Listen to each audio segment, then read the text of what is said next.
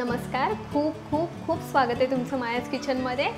आणि आज आपण कुरकुरीत अशी आळू वडी पाहणार आहोत। श्रावण महिना लागलाय, बाहेर भरपूर पाऊस पडतोय आणि अशा वेळेला काहीतरी कुरकुरीत खावंसं वाटतं, तर आपण आज आळू वडी पाहणार आहोत।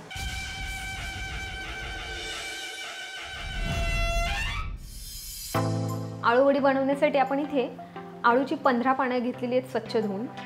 त्यानंतर आपण इथे एक मोठा बाउल बेसन पीठ घेतलेले आहे, साधारण 200 ग्राम हे बेसन पीठ आहे। त्यानंतर आपण इथे 2 मोठे चमचे तांदळाचे पीठ घेतलेले आहे, 2 चमचे आपण इथे तीळ घेतलेले आहेत, 2 चमचे आपण इथे लाल तिखट घेतलेले आहे, एक छोटा चमचा आपण इथे हळद पावडर घेतलेली आहे, चवीनुसार मीठ घेतलेलं आहे आणि एक अर्ध कापलेले लिंबू घेतलेला आहे। मिश्रण बनवण्यासाठी थोडंसं पाणी घेतले आपण इथे।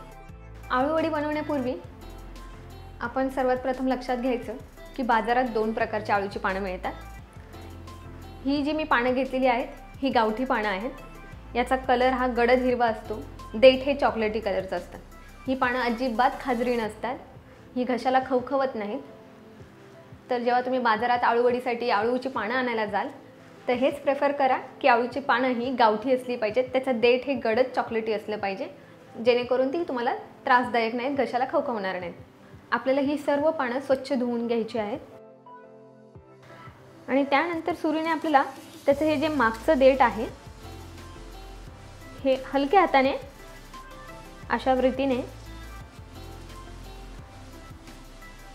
आपल्याला हे देठ काढून घ्यायचं आहे।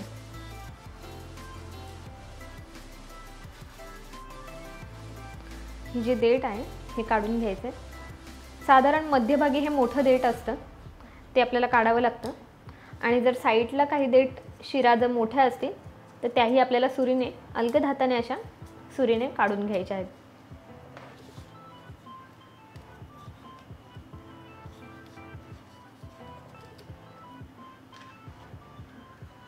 हे पहा, अशा रीतीने आपल्याला हे जे देठ आहे आणि ही जी मधली शीर आहे आणि बाजूच्या ज्या 2 शिरा आहेत त्या सुरीने काढून घ्यायच्या आहेत। सर्वात प्रथम आपण एका बाउलमध्ये हे बेसन पीठ घालूया, एक 2 मोठे चमचे तांदळाचं पीठ घालणार आहोत।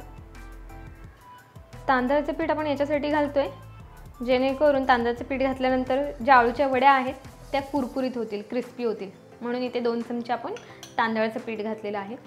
इथे आपण 2 चमचे लाल तिखट घालतोय, 1 चमचा आपण इथे हळद पावडर घालतोय,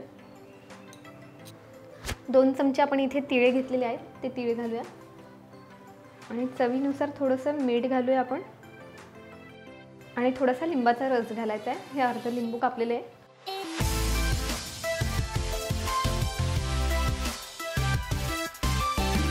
पाणी घालताना थोडं थोडंच घालायचं आहे आपल्याला, भसकण पाणी नाही घालायचं आहे, कारण जर पातळ झालं खूप तर आपल्याला पाण्यानं हे मिश्रण लावता येणार नाही।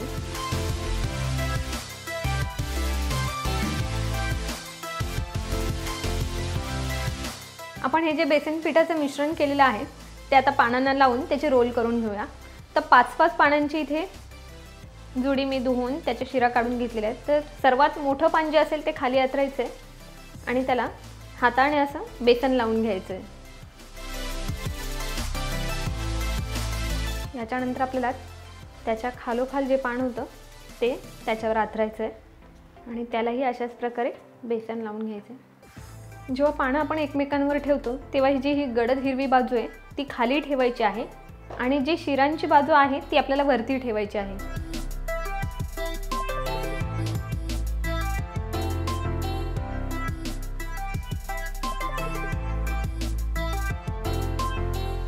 मागची बाजू आहे ती अशा पद्धतीने आपल्याला फोल्ड करायची आहे, तिलाही व्यवस्थित बेसन पीठ लावून घ्यायचं आहे।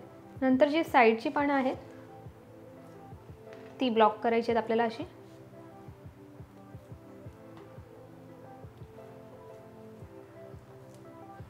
थोडं थोडं बेसन पीठ वरती लावून हा रोल असा आपल्याला फिरून घ्यायचा आहे। याची जी साईडची बाजू आहे त्याच्यात थोडं आपण मिश्रण भरूया आणि ती देखील ब्लॉक करून घेऊया आणि अशा पद्धतीने इथे आपला हा एक रोल तयार झालेला आहे, पाहू शकता तुम्ही। आता आपण एका थाळीच्या बेसला तेल लावून हा रोल त्याच्यावर ठेवून देऊया।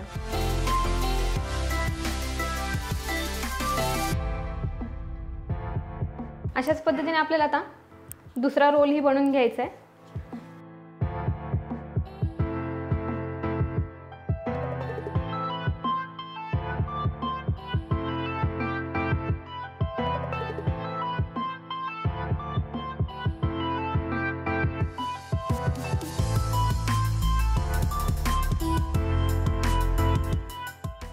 आता हे जे आळूचे रोल बनवलेले आहेत ते तुम्ही स्टीमरला लावून उकडून घ्या. स्टीमर नसेल तर आपण कुकरलाही लावू शकतो. कुकरमध्ये आपण 2 ग्लास पाणी घालूया, छोटे ग्लास आहेत. आणि त्यानंतर आपण त्याच्यावर एक डबा ठेवूया कुकरचा आणि त्याच्यावर आपण ही थाळी ठेवायची आहे.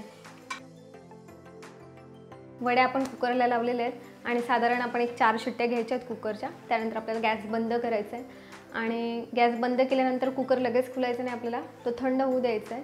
कुकरची पूर्ण वाफ घालवायची. त्याच्यानंतर आपल्याला कुकर ओपन करायचा आहे आणि वड्या बाहेर काढून वड्या ही पूर्णपणे थंड होऊ द्यायच्या आहेत, कारण त्या आपण जर गरम गरम कट करायला घेतल्या तर त्या कट होणार नाहीत.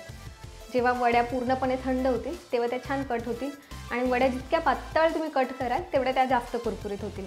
कुकरचे 4 शिट्ट्या झाल्यात आणि आपण आपल्या वड्या काढून घेतल्यात आणि वड्याही छान थंड झालेल्या आहेत. तर आता आपण ह्या कट करून घेऊ आणि डीप फ्राय करूया. तुम्हाला हवं असल्यास तुम्ही शॅलो फ्राय पण करू शकता.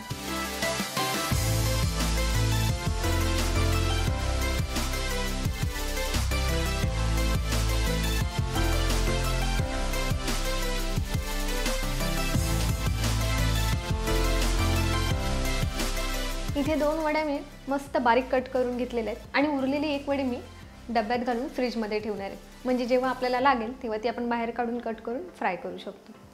गॅस आपण मीडियम हीटवर ठेवूया.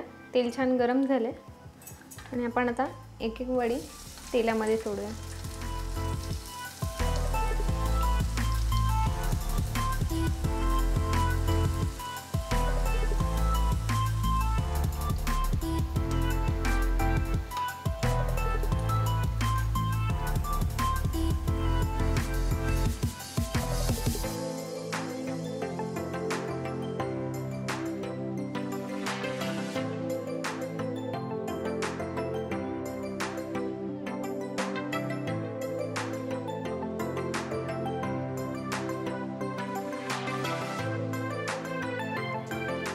आपल्या वड्या छान फ्राय झालेल्या आहेत आणि मस्त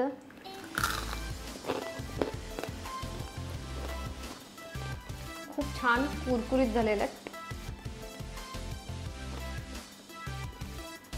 तुम्ही देखील वड्या बनवा आणि मला कमेंट बॉक्समध्ये नक्की कळवा की वड्या कशा झाल्यात.